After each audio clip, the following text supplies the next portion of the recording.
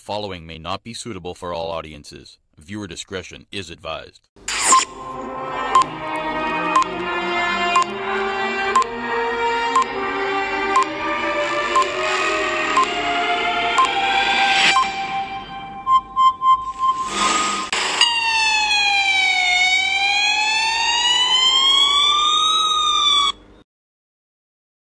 Clarendon taxi driver charged after abducting 13-year-old girl. A Clarendon man has been arrested by investigators after allegedly abducting a 13-year-old girl and attempting to sexually assault her in an area known as Darkness in Kellett's district in the parish on Friday, October 16th. Accused is 40-year-old Donald Thompson, a taxi operator of Corners District, Crofts Hill, Clarendon. Reports are that about 11:50 a.m., the complainant boarded a car being driven by Thompson. Thompson allegedly pulled off the main road and took the teen to an area where he attempted to assault her, but she managed to escape. The police were summoned and Thompson was pointed out to them. He was subsequently arrested and charged with assault with intent to rape and abduction of a person under 16 years. His court date is being finalized, the police said. 18-year-old charged with murder after fatal shooting in Mountain View. Kingston Easton police have charged a man with murder following the shooting death of 26-year-old Siobhan Hall at Hall's Mountain View Avenue home on Saturday, October 3rd. 18-year-old Jamarly Palmer, otherwise called Ziggy, of Mountain View Avenue, has been charged with murder, conspiracy to murder, illegal possession of firearm and ammunition in connection with the incident. Reports are that about 8:30 p.m., Palmer went to Hall's house and made a demand of Hall. When the demand was not met, Palmer allegedly opened gunfire, hitting Hall. The police were summoned and Hall was taken to the hospital where he was pronounced dead. Palmer was subsequently arrested and taken into custody during an operation on Tuesday, October 13th, and charged on Wednesday, October 21st. His court date is being finalized. Teen held at hospital after taxi driver survives brutal attack and robbery attempt. A teenage boy has been arrested and charged with robbery with aggravation and wounding with intent following an incident on Spanish Town Road in Kingston on Saturday, August 29th. Reports from the Hunts Bay Police are that about 2:15 p.m., the now complainant was operating a Toyota Altis motor car as a taxi when two men posing as passengers entered the vehicle. On reaching a section of Spanish Town, one of the men allegedly brandished a knife and held it at the complainant's neck and started making demands. A struggle ensued among the three men and the complainant was stabbed. In an attempt to flee the scene, one of his attackers reportedly ran across the road into the path of an oncoming vehicle and was hit. The other attacker escaped from the scene. The complainant made a report to the Hunts Bay Police, who immediately launched an investigation. The complainant was assisted to the hospital for treatment, and while there, he reportedly saw the accused at the facility and pointed him out to the police. The teen, who was at the hospital to receive treatment for injuries, was arrested and subsequently charged. His identity is being withheld pending further investigations by the police.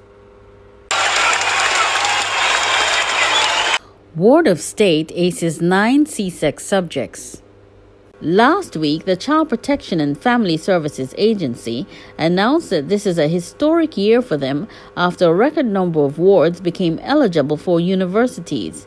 And top of the lot is star performer Ainsley Roden, who picked up 9 subjects this year to complete grade 11 with 14 C-sex subjects.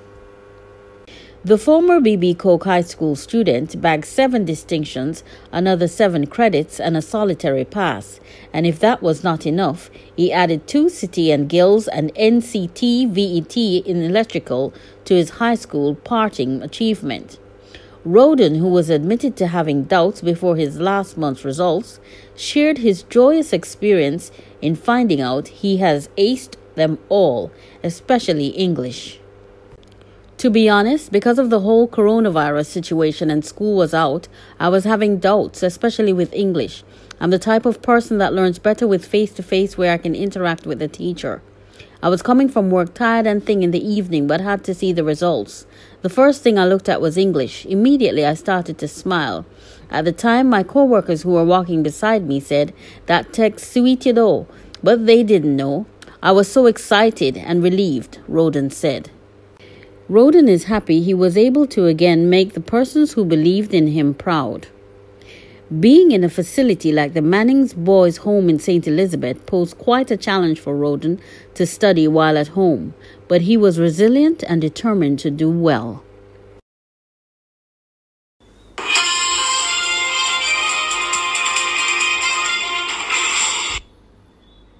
Mother found naked in the street after lockdown with her daughter's head in a plastic bag. A loving mother who was found naked in a street with her daughter's severed head in a plastic bag will not be jailed. Tatiana Payanova, 38, a cleaner, did not realize her actions in the lockdown stabbing and beheading of her adored only child Christina, 13, a court ruled. At the time, her shocked neighbors in Ukrainian city Kharkiv said her macabre actions were totally out of character. A naked Payanova was detained in Kharkiv city in April, brandishing a knife in one hand and holding a plastic bag containing the severed head of her teenage daughter in the other. The body of her daughter had 20 stab wounds in the macabre killing. The mother had been suspected of premeditated murder of a child, a crime with a penalty of life imprisonment. Now a court has ruled that the tragic mother was suffering from a chronic mental illness, which made it impossible for her to realize her actions. Prosecutor spokesman Dmitry Chabenk said, "The court decided to forcibly hospitalize the woman in a strict regime psychiatric clinic. If treatment is successful, she will be eligible for release." A neighbor said the mother and daughter were close. Payanova would move a mountain for the girl, said one. The neighbor said they went on holiday together, they cooked for each other. Tatiana always attended all school events. One woman who knew the family said, "I don't believe that Tatiana could do that. I don't believe it." A law enforcement statement said at the time, when they arrived at the scene, police found a citizen in an inadequate condition. In one hand she held a knife, in the other a package containing a severed female head. The woman refused to explain anything to police officers. Pope's shocking statement on gay marriage is causing an uproar among Catholics. Pope Francis recently revealed his support for gay civil unions, breaking from Catholic tradition. Advocacy groups have applauded the stance. Following Pope Francis's announcement declaring support for civil union laws for same-sex couples, which breaks with traditional Catholic values that oppose homosexual relationships, the leader has garnered both criticism and support from people all around the world. Most recently, NBC reports that retired Philippine Bishop Arturo Bastes commented that he had very serious doubts about the moral correctness of the Pope's stance on legalizing gay relationships. "This is a shocking statement coming from the Pope," Bastes said in a cell phone message Thursday, according to the Associated Press and NBC. "I am really scandalized by his defense of homosexual union, which surely leads to immoral acts." Pope Francis's comments occurred in a documentary about his life titled Francesco, which premiered in Rome. In the film, the pontiff said that gay individuals are children of God and have a right to a family. Nobody should be thrown out or be made miserable because of their sexuality.